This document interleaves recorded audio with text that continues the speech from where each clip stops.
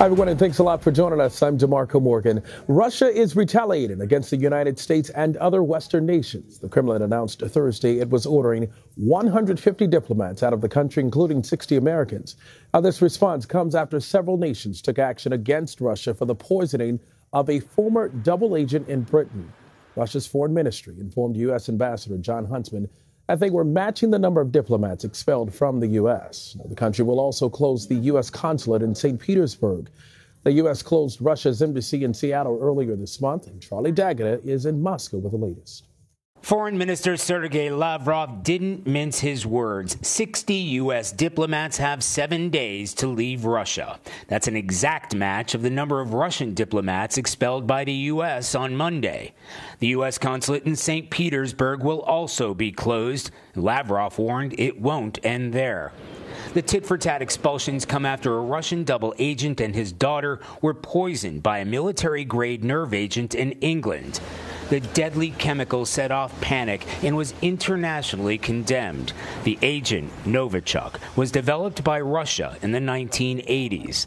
In all, 28 countries in the West have expelled 150 Russian diplomats since the attack. In an interview before tonight's expulsions, U.S. Ambassador Jon Huntsman said the nerve agent attack can't go unpunished. The message that is being sent is you cannot use a military-grade nerve agent on the streets of Salisbury against a British citizen and his daughter without a response.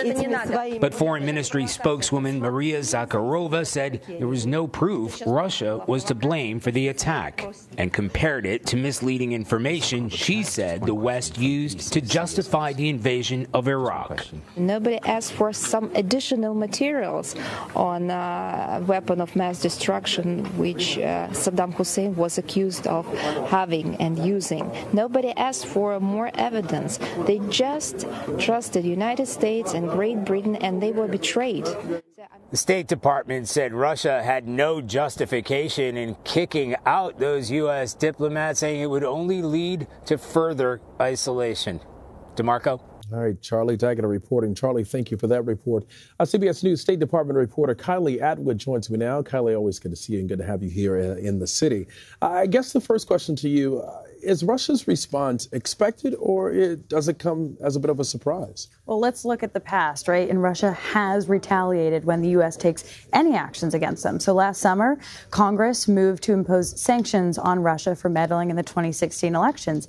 And Russia reacted by forcing the U.S. to cut the number of staffers that work for the U.S. in Russia by 775 people. Whoa, that was big. So it's not that if this was expected or not. Usually Russia does retaliate, but the U.S. is saying that their retaliation in this situation is not justified, that the U.S. took this action because Russia did something completely illegal, which is against world and everything that's okay and is hurting people in the streets. So that's why the U.S. took their action. All right, we also heard from Russia's foreign ministry spokesperson and actually heard that they compared the accusations that Russia killed Sergei Skripal to the U.S.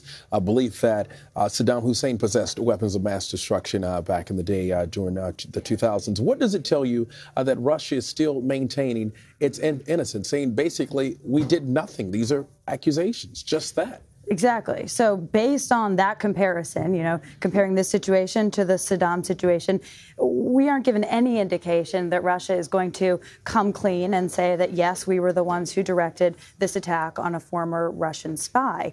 But the question is, what's the breaking point for Russia? We now have more than 30 countries that have expelled more than 150 Russian diplomats, and that's going to be harmful for Russia as they try and carry out normal diplomatic relations and also as they try and carry out their intelligence operations. All of the folks from Russia who were expelled from the U.S. are said to be spies. And so that's not going to be helpful for them. But is it a sense of a fair game as well? The United States is putting their people out. Hey, you put my people out, I'm going to put yours out. I mean, how significant is that when it comes to the relationship with the U.S. and other international countries? Yeah, I think that's a good question. And when push comes to shove, how far can they go? How many Russians have to be expelled internationally for Russia to stop and for the U.S. to stop reacting to what Russia's doing? And I think it's important to note that these tensions that the U.S. and Russia have right now, and Russia has with the international community, also come to the fore in other areas of foreign policy. So let's look at Afghanistan. Russia is backing the Taliban in Afghanistan, and I've talked to U.S. officials who have said that essentially Russia is holding that situation hostage, not helping the U.S. in supporting the Afghan government to create stability there because U.S.-Russia relations are not doing so well right now. And so there are other areas that we're going to have to watch in the foreign policy stage to see where this comes out in terms of Russian aggression continued in other areas. There was one thing that actually stood out for me, Kylie. The State Department spokesperson Heather Nauert said Thursday that the U.S. has the ability to do more in response to Russia's actions. Do we know exactly what that means? That's frightening. Now, we could do more than this, of course. I know we can, but would it be the smart thing to do?